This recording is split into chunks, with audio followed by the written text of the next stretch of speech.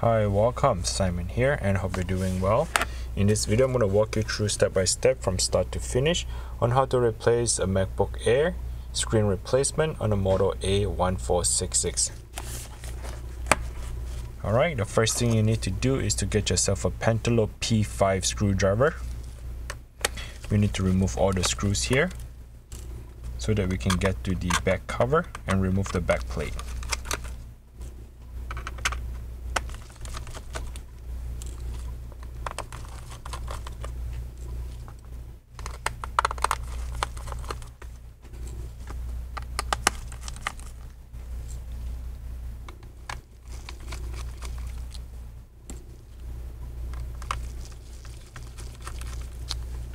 Okay, once you have removed all the screws, you want to pay attention to the top middle screws. They are much longer on this top here and the rest is about the same. Once you remove all the screw, go ahead and remove the back cover and you can see the entire part of the internal part of the laptop. Now my laptop here has a water damage.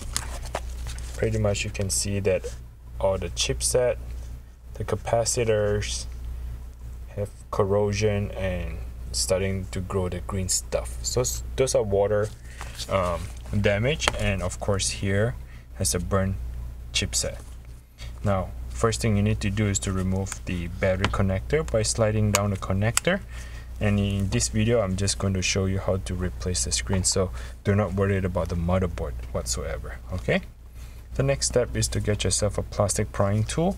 We need to pry open that clipper. Make sure the clipper is open up and slide the connector away from your body. The next step is to disconnect the Wi-Fi cable by simply just lifting it up. There are two, and then you can just pull that cable, that Wi-Fi cable which is hidden underneath the motherboard, just pull it right out like such. The next step is to disconnect this cable here on both sides. That is to transfer the data from the USB I/O board here into the main board. But what we're trying to do is to disconnect this cable. What you can do is slide it down. So I need to have a good grip. Let's disconnect this for now. This is the DC jack connector that powers up the battery or charge up the battery. So just slide it to your right, go underneath to this cable right here, the webcam cable, and slide it down towards your body. Okay, once you slide it down, we are ready to remove this tiny little screw here. First, I like to disconnect the speaker cable. Just lift it up. Then just kind of like Lego, you just lift it up and that would be disconnect. Next is to get your T4 screwdriver. Okay, T4. Remove that screw.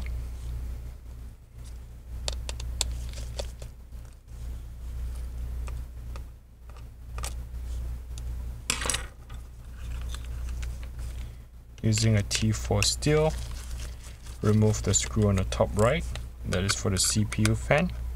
We need to remove the CPU to get into the to get the cable out. So the 3 screw, 1, 2, and 3. Remove that. Have the CPU fan hanging to your left. Now you want to be very careful with that flex cable right there. So that flex cable is still holding on to your CPU. Now we have a chance to go underneath and just disconnect that cable. Once you have done with that process, get yourself a T8 screwdriver and we are going to remove the 3 screws holding down the hinge.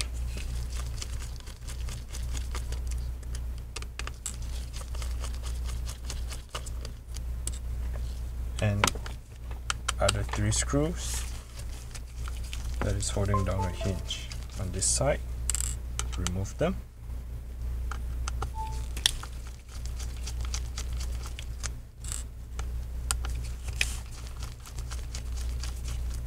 Okay, once you have done with that process, we just want to make sure that all the cables are free. Now you can open up your laptop at 90-degree angle. So the laptop is open, pushing up the screen and the hinge. Okay, and you want to slide that hinge out of the base. Once it slides out at 90-degree angle, you will have the entire screen removed, like so.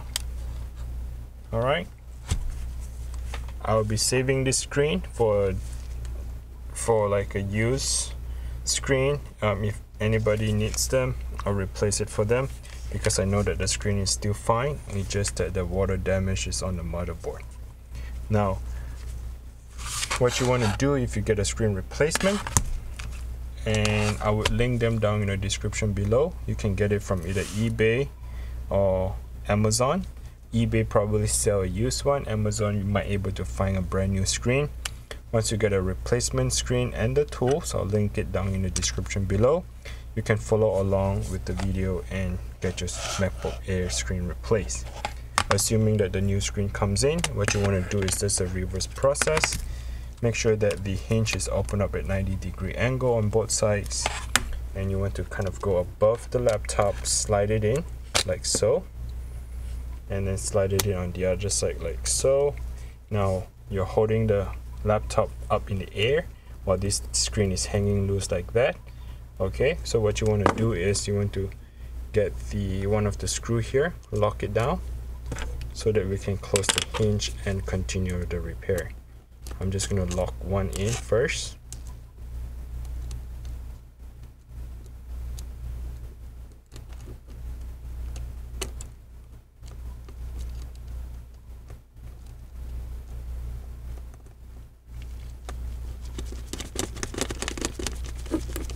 Okay, one of the screws in, holding down the hinge of the screen, and let's find the other one here. I would do the same.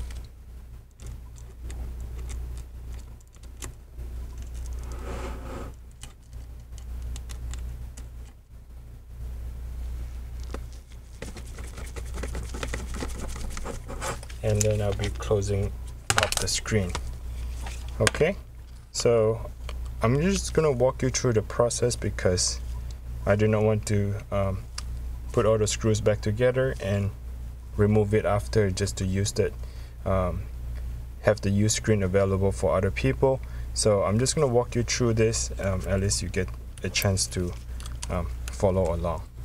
Okay, so the next step, I like to align. So open up my CPU fan and then kind of get this cable tucked underneath. Okay, underneath there, go back in.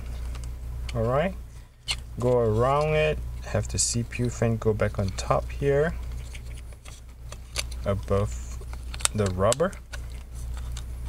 Okay, tuck it in like such.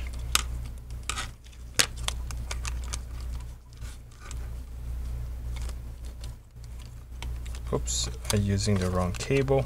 I apologize, that is for the Wi-Fi, and this is the right cable.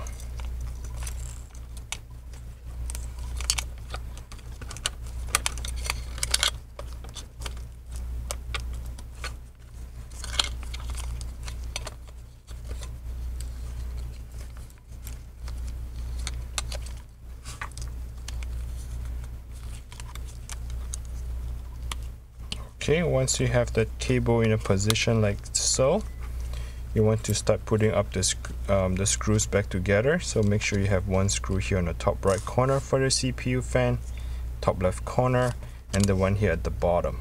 Okay, so three screws holding down the CPU fan, and then you want to come back here and finish up the two screw holding down the Wi-Fi cable. Once the Wi-Fi cable is tucked underneath that the motherboard right there, you can use the plastic prying tool to push it in. Once you have tucked it in, you just have to push it into the motherboard to hold it. Okay, once you have that hole, the long one goes to the very bottom.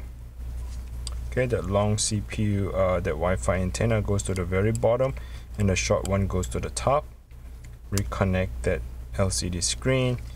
Of course, you need to finish up the 2 cables, and do not forget this cable right here, which transfer the data from the USB from here to the main board, and then have the back cover that goes back in it, and all the screws to cover up the back cover. Once you have all that set up, you should be able to have a screen, a working screen. And yeah, that's pretty much it. I hope this video is helpful. Please like the video if you find it helpful, and if you have any question, comment down below. Thanks for watching. Until next time, bye now.